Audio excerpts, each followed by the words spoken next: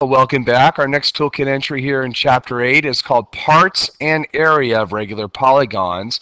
Over here you have a picture of a regular polygon. In this case it'd be a regular octagon. And here's some names that you should know about every single regular polygon. First of all, we have the center right here in the middle. So that's the center. If you were to draw a straight line out from the center out to one of the 8 vertices in this case here, it creates what we call a radius. And the reason why it's called a radius is if we were to do that here, we could actually create a circle by keeping that length here. So that's why we call it a radius, because that would be what it is on a circle. We also have another name, which is if you go straight out from the center to one of the sides, creating a right angle, that length, it's called a very strange word. It's called an apothem. Apothem. So it's spelled A-P-O-T-H-E-M. And so the basic part of this here is just to let you know these are terms that we use when we talk about regular polygons. But what we're really going to talk about today is how to find the area of a regular polygon. So what I've done is I've done this down here. You'll see we have a pentagon over here. And on this pentagon, I've made it so that one of the sides is 14 centimeters. And that's all we know, okay? All we know here is that the length of a side is 14 centimeters, and we're going to try to find the area of that. And at first, it looks like a rather challenging problem, but actually it's not, and I'll show you why right now. If you were to put a dot right here in the center, what would happen is if we made all the different radiuses here, or radii for plural here, if we went out to each of the vertices here, what happens is, because it's a regular polygon here, and if we make this out here, we know this. If it's a regular polygon, all of these sides are 14 centimeters, okay? And the reason why is because it's regular, it means all the sides are congruent.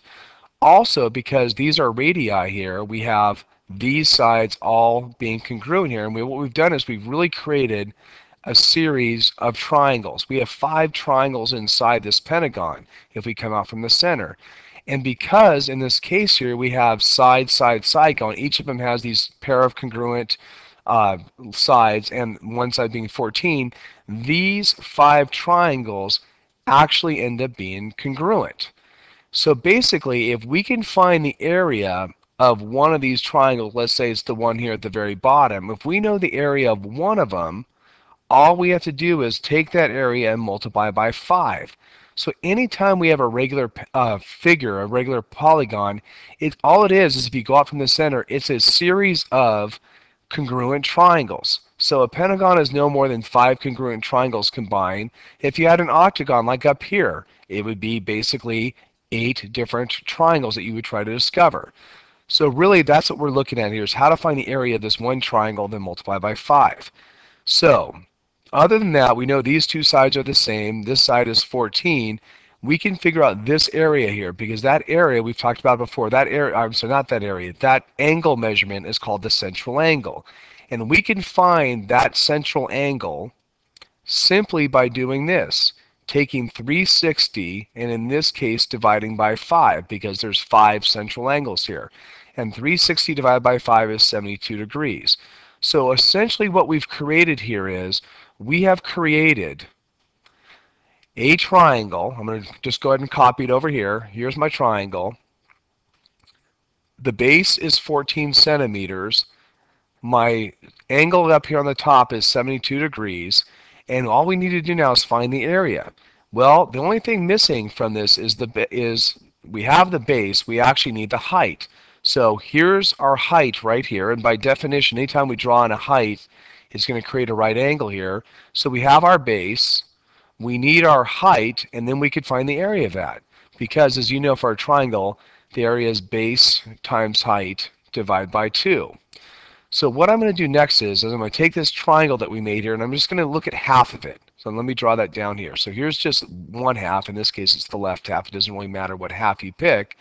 But if all the way across is 14, it makes it so half of it would be 7. So this is 7 centimeters down here. And this angle up here is no longer 72, it's half of 72. Well, half of 72 is 36 degrees.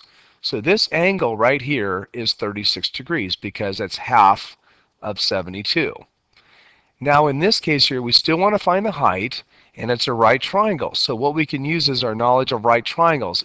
And we're going to use tangent here. And what we're going to say is tangent of 36 degrees, this is opposite over here, equals opposite over adjacent, which is the hypotenuse here. Now when we solve here for h, we wind up with h equals 7 divided by tangent 36 degrees. And when we use our calculator, just grab it right here, I got 9.63. So now if I'm talking about finding the area of this triangle here, this one that's shaded here in yellow, I have my base is 14. I have my height, it's 9.63, and I'm in business. So to find the area of the triangle, all I have to do is take my base, which is 14 centimeters, multiply by my height, which is 9.63 centimeters, and divide by 2. Grab my calculator, and when I do that, I get 67.41 centimeters. Well, that's just one of these triangles. So how do I find the area of the entire pentagon? So if I want to find the area of my pentagon, all I do now is I take the area of that one triangle, which is 67.41, and I multiply by 5. And when you do that, you get 337.05, and it ends up being square centimeters. Don't forget your units there. So once again, all this is it's a series of congruent triangles here. And if you can find the area of just one of them, you can multiply by the number of sides. In this case, it's 5, and you're in business and you'll get the answer every time.